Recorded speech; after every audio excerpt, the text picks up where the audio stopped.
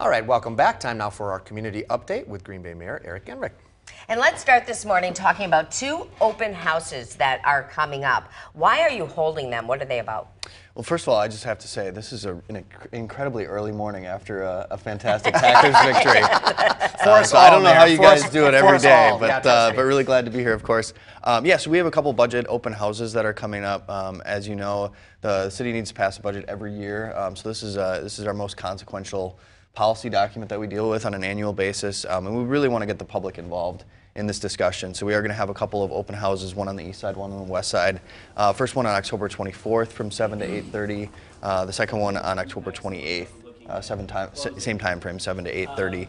And again, just really looking forward to people engaging in the process, offering their feedback and input into the city budget. You said when, where are they? Yeah, so on the east side, we're going to be at Triangle Hill, and then on the west side, it's going to be at Perkins Park. And more information, of course, available on the website. It would be on the community calendar, so folks can get the information there. Okay. All right, an upcoming Joint Finance and Personnel Committee meeting. Talk to us a little bit about that. Yeah, so that'll be on the 29th, where our committee, the Finance and Personnel Committee, will deal with the budget, and then it's on to full council on November 5th. So a number of opportunities, really inviting the public to engage at every turn. Now, the Monroe Avenue lot development is pretty exciting for those living downtown. It is, yeah. Especially the grocery store element of it is something that folks in the community have been asking for quite some time. So it's really nice to be able to bring this proposal to the table, receive the stamp of approval, at least on a preliminary basis, from the Redevelopment Authority. I'm going to be talking with our council about this development as well. But as you said, grocery store, 24,000 square foot. Small chain in Wisconsin, Mauer's Market. They have a presence in Janesville and Wisconsin Dells, and then kind of an urban market in Milwaukee. Also some affordable housing units associated with this development, which is a huge need in our community. So very excited that we're able to bring this forward. I don't want to throw you a curveball, but how did we kind of see Mauer really fitting in to the downtown Green Bay type market? You mentioned some of the other areas they were in. What drew them to Green Bay, and why are they a good fit?